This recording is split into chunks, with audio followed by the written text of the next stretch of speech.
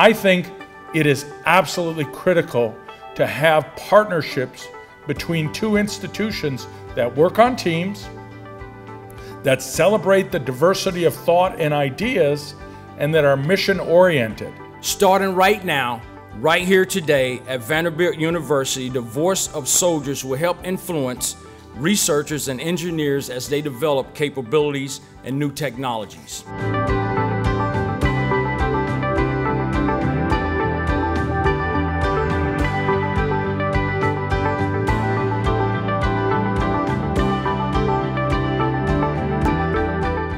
The soldier will drive capability development for us in the future.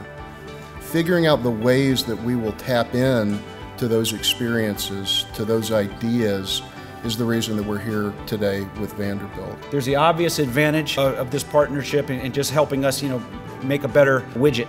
But there's also the relationship now that we're building between Fort Campbell and Vanderbilt University, which exists, but I think we're just strengthening that relationship. We're bringing our military and the civilian communities that we serve closer together, and I think that's a beautiful byproduct of this whole thing. That's it. That's the secret sauce. You wake up in the morning because you want to come into your lab and do that thing that you're curious about.